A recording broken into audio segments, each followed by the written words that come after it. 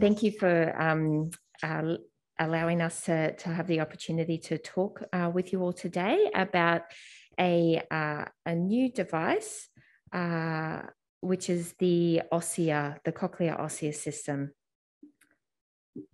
So let me see here. Okay, so I think many of you on the call are probably familiar already with the various bone conduction solutions available in various places.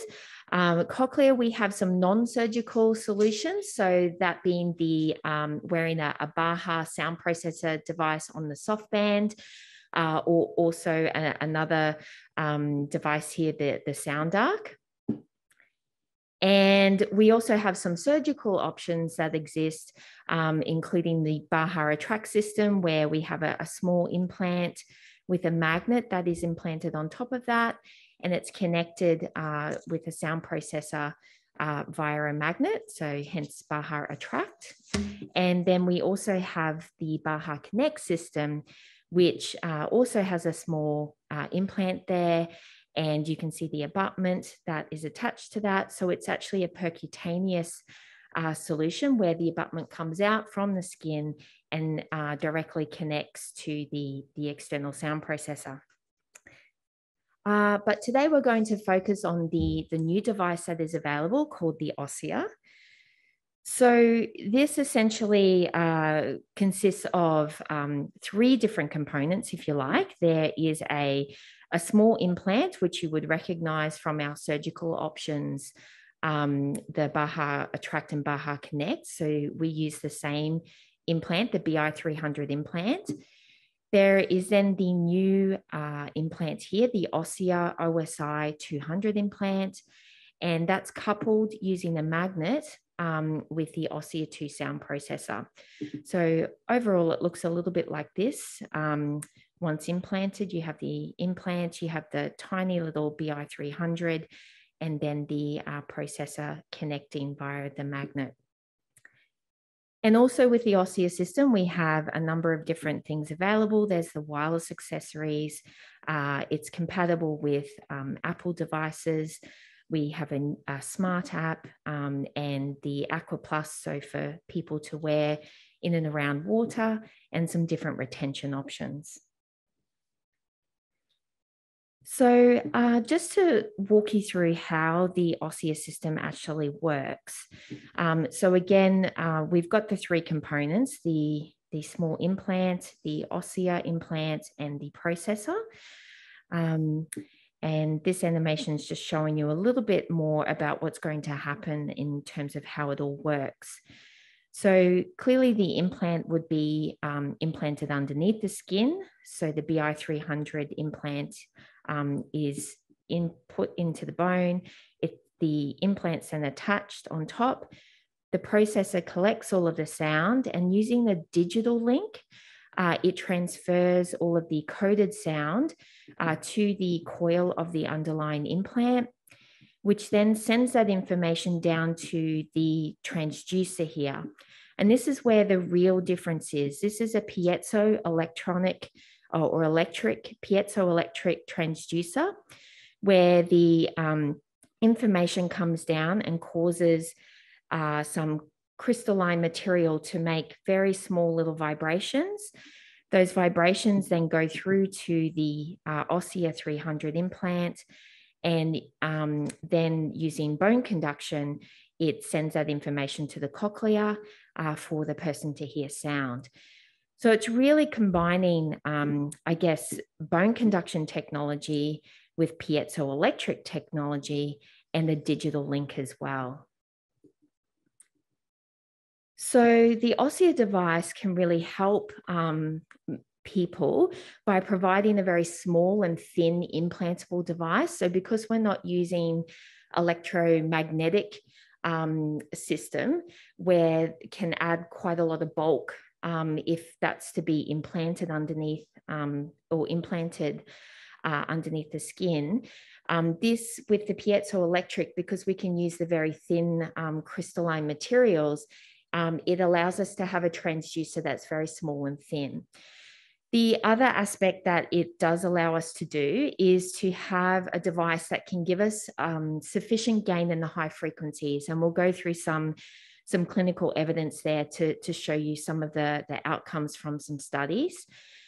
And the other thing is that it does have removable magnetic material. So for any recipients who may need an MRI, there is the option to remove the magnet, which is useful. So this is the system in its entirety, if you like, and we'll talk through a little bit more detail around this. So as I mentioned, BI300 implant with the Osia OSI 200 implant here. Now, the actual Osia implant can allow for up to 55 dB sensory neural hearing loss. And the processor over here does do some signal processing of the sound and uses that digital link to transfer the information through to the implant.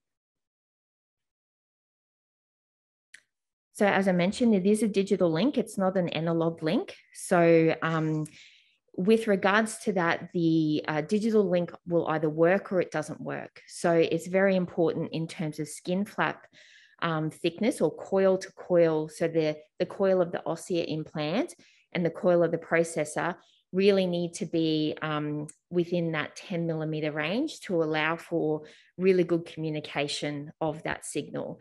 So the signal, because it's a digital signal, it will either work or not work. It won't deteriorate with increased skin flap thickness. It will either be present or not present. The processor, it's actually very slim design, so 10.4 millimeters thick. And because we're trying to opt for a device that's discreet and not be too overt for people to wear, it comes in various colors that may correlate more to people's hair colors. There is direct streaming available with this processor. So it's compatible with Apple, the MFI communication protocol that Apple products use. And we also have a range of wireless accessories, such as remote microphones, TV streamers, and the small little phone clips. So for people using Android devices, they can connect and get some streaming wirelessly that way. It also does come with an app. So there is the ability for patients to control the sound that they're hearing and make adjustments. And this can also work in conjunction with the Apple Watch for any recipients who have access to that. And in terms of the IP ratings, so without the battery compartment, it is IP57 rated. With the battery compartment, it is IP52. And that's purely because this uses one zinc air battery. So we obviously need oxygen to get into that battery compartment to make that battery work. And so that's why the IP rating is a little bit lower when you include the battery compartment. But if it does get a little bit wet, we're finding that most recipients can open up the battery compartment, wipe it out with a soft cloth, leave it to dry for a little bit, and then it's okay.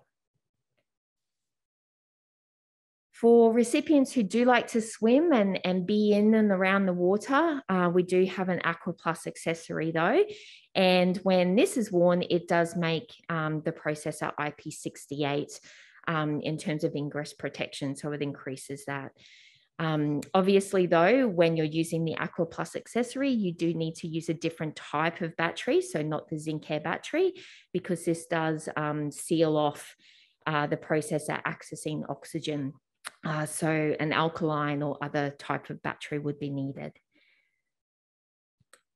So now that we've looked at the processor and the implant system a little bit, we'll just go through some of the candidacy information. So if you're familiar with the candidacy for Baha products, then this will be very familiar to you. It's exactly the same. So the Osia system is for conductive and mixed hearing loss.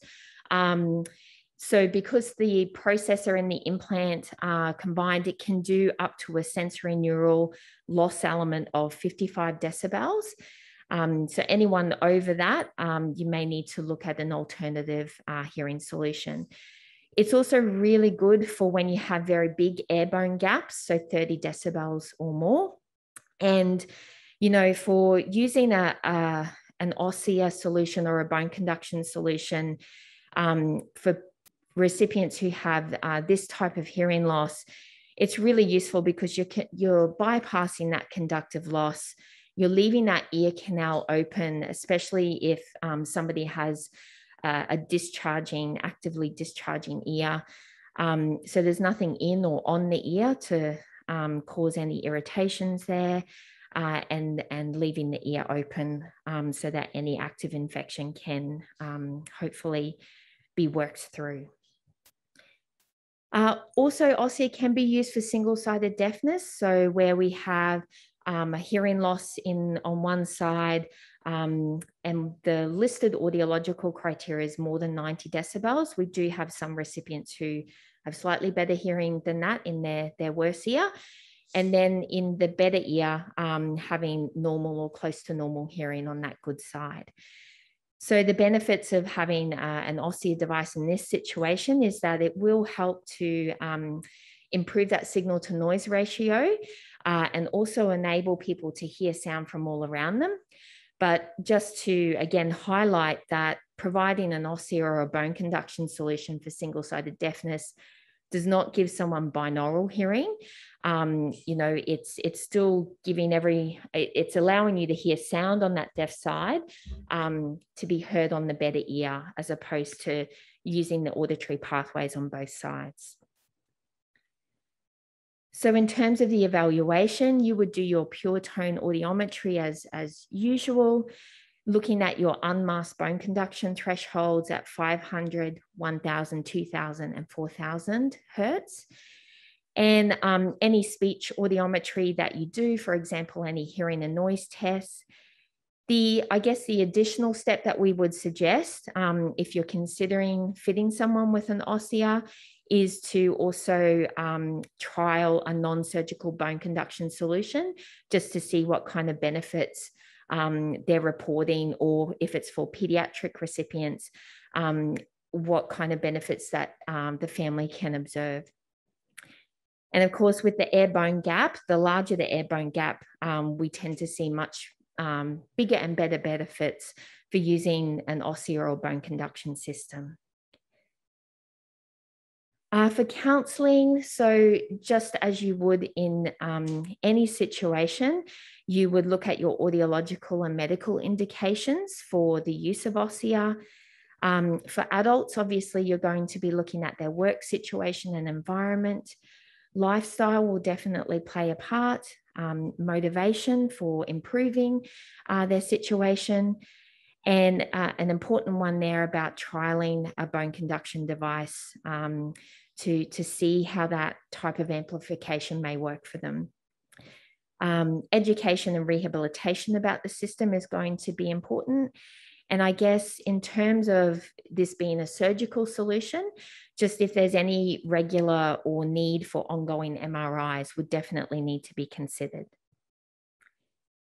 Specifically for your pediatric patients, with regards to this, in Hong Kong at least, there's no lower age limit. However, we do know in some areas like the US, there is a lower age limit.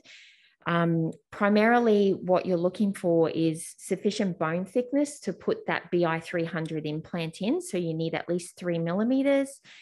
And in terms of body weight, the implant is actually coated in an ethylene oxide substance. So you need a body weight of at least 7 kilograms or more to be able to have the implant system. And of course, just meeting those audiological indications mentioned previously. Normally for little ones though, you can use the non-surgical bone conduction solutions like a sound arc or a soft band in those initial stages as well. And of course, you know, for some of these recipients, they might be having further surgeries and things like that. So they definitely need to be looking at where to place the implant. Will they start off with a non-surgical solution and then go to a surgical solution? What retention options they may need to help, especially if they're very active and running around, they may need to have like a little safety line or something. Maintaining the system, and if any other accessories are needed. So lots of things to consider when you're actually counselling someone on this. So the last part of this presentation, looking at the evidence so far, I've picked out a couple of studies. There are certainly more and more being published about the Osia. This is some preliminary data on a study that has been done here in Hong Kong as well as in Australia. So this is on 29 patients. And just to share a little bit of some of the data here, you can see the pre-op scores versus the post-op scores for word recognition and quiet at 50 and 65 decibels. There's clearly a significant improvement there. This is preliminary data, by the way, not the final data from this particular study. In terms of speech recognition and noise, again, you can see there's quite a drastic improvement between the preoperative scores and the postoperative scores at 3 months, with an average of 9.5 decibel improvement. In an earlier study that we did on Osia, this involved a few different countries that you can see here, Nijmegen, places in Europe, USA, and Australia. What was significant about these is that we were really seeing some considerable gains in the high frequency areas. So when we were looking at the Osia, which is in the royal blue purpley color here, you can see when the preoperative, obviously quite low, but when we compared using the Baha processor on the soft band, the difference between using an Osia, especially in the high frequencies, is quite considerable. So this was, this was quite a nice benefit to have with the Osia. This is also, both of those studies I mentioned were Cochlear sponsored studies. There's some independent investigational research that's also being published. And similarly, we are also seeing that increase in the high frequency gain. So this is functional gain here. So the Osia being up here is a little bit better than what we have when we're using the Baha 5 power. And another study here, these are smaller N's, so 9 and 10 patients. But again, you can see that the Osia, this is with hearing thresholds. Again, in the high frequencies, the Osia is outperforming the use of a Baha, in this case, on a Baha Connect, on a surgical solution. So we are seeing some of those high frequency performance gains with this system, which is very exciting. So just to finish up, this is the new Osia 2 system from Cochlear, which is giving us some high power and high gain in the high frequencies. It's a slim processor to wear using that digital link, combining, I guess, digital technology with piezoelectric technology and bone conduction technology. Thank you very much.